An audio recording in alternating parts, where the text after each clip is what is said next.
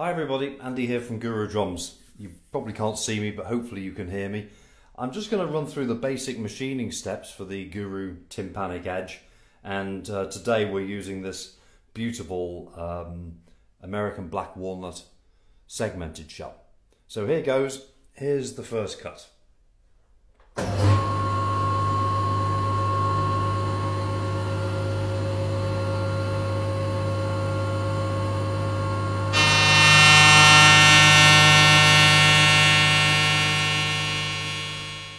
There we go, hopefully you're getting that. You could just about see the beginning of the first part of the radius that we're cutting just here. I hope you're catching this. On to the next cut. With some smaller toms too.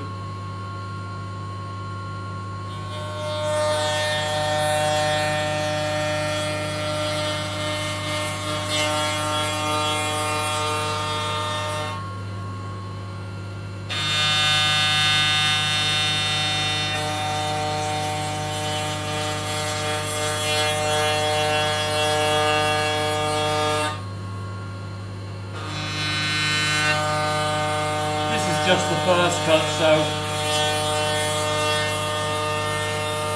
we're roughing this through quite quickly. Okay, now this is the second cut, and we're taking it the depth right to the point whereby the edge of the radius cutter is just kissing the top of the shell. So this is cut number 2.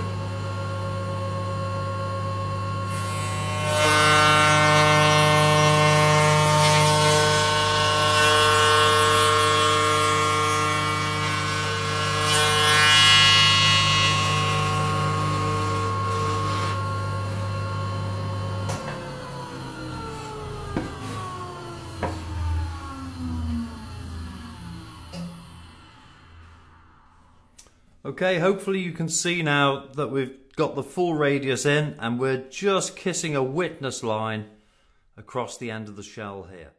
So actually we're doing this edge on some nice Tour Series Zebrano shells as well, and it may the edge form might be a little bit more apparent because of the grain figuring, so I'll show you one of these as well. This is the second cut on a Zebrano.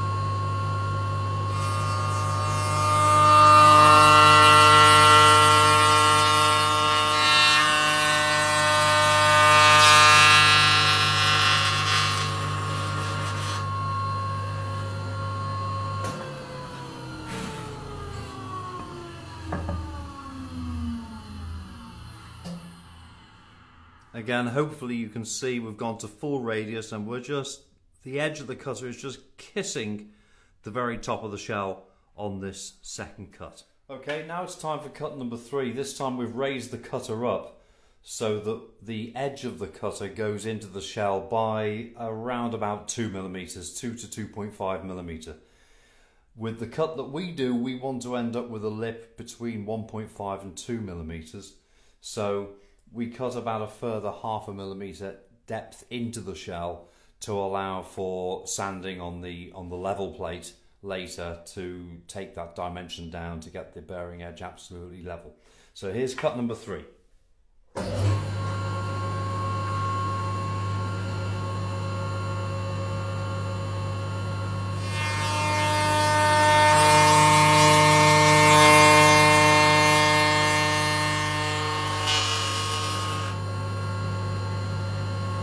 Okay.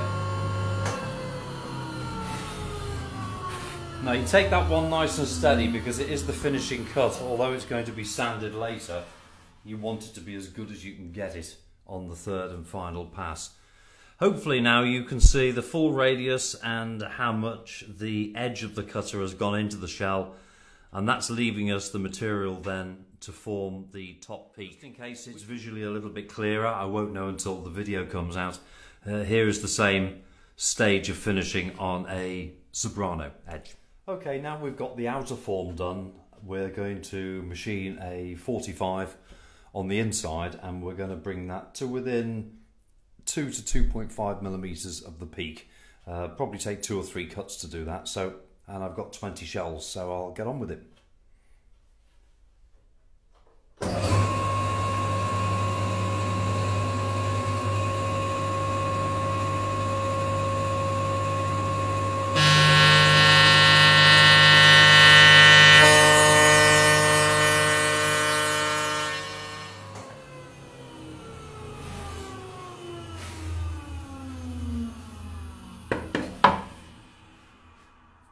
Okay, there we go. Hopefully you can see that. This is the, we've finished the machining part anyhow, of the tympanic bearing edge. About 3 or 4 passes to get the 45 on the inside.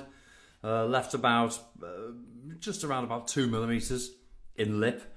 And the rest of the work now, in fact the majority of the work, is in the hand finishing. So we'll just take that edge off there, create a small radius to the top of this lip, and then it's essentially going through the sanding grades and buffing up a couple of coats of wax, all of which of course is done on the level sanding plate. So there you go, the machining steps for a tympanic bearing edge. Hope that was useful. Take care, bye bye.